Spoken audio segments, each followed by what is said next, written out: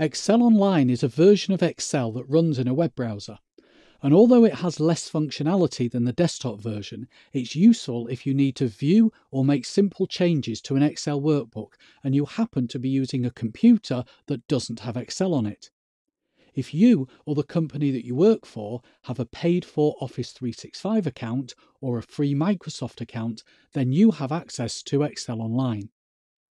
In March 2018, Microsoft added the ability to create pivot tables in a workbook to Excel Online. In this video, I'll demonstrate how to do it as well as explaining the limitations compared to the desktop version of Excel.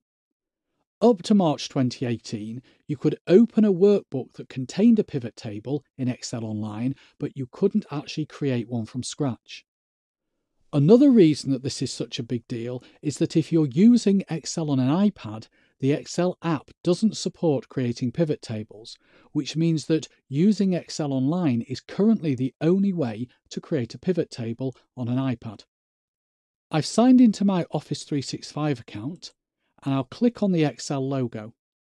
I want to open a file called Pivot Table, which is stored in one of my OneDrive folders, but I want to open it in Excel Online.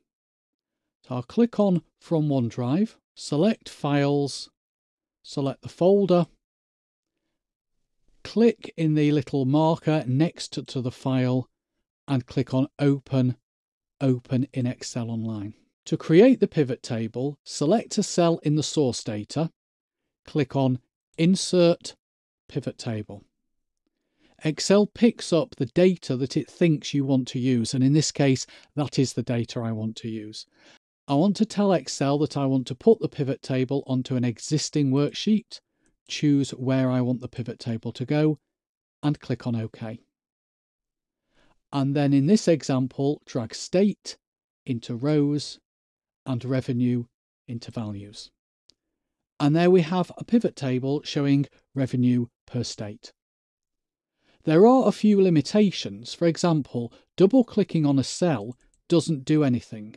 In the full version of Excel, it lets you drill down to see the detail of the number that you clicked on.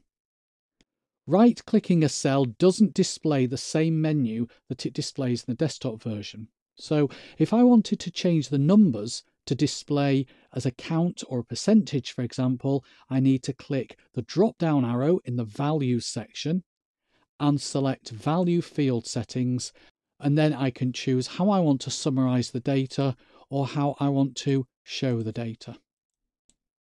And if I want to sort the data, I can't use the button on the ribbon.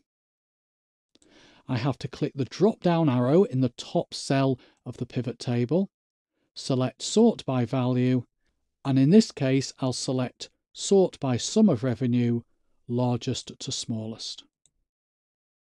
So that's how to create a pivot table using Excel Online.